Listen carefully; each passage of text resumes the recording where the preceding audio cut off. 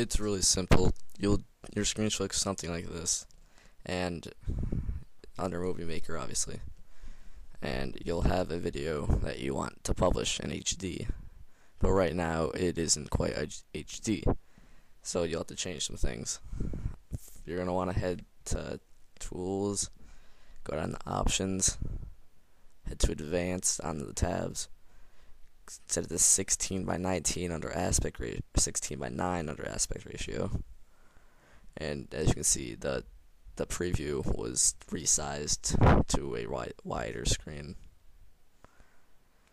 And once you have your video edited how you want it, I really didn't do much here, but you hit the publish movie, this computer, just whatever you want to name it, really. Just make mine some random gibber. Don't go to the first option. Go to more settings and then head down. Well, there's a lot of options, but you're going to want Windows Media HD for Xbox 360, 6.9 Mbps. And as you can see, it's HD resolution. And you're going to hit publish. Once that's done publishing, you can upload it to YouTube or FileFront, wherever you want, and it will be in HD quality. And that's all you do.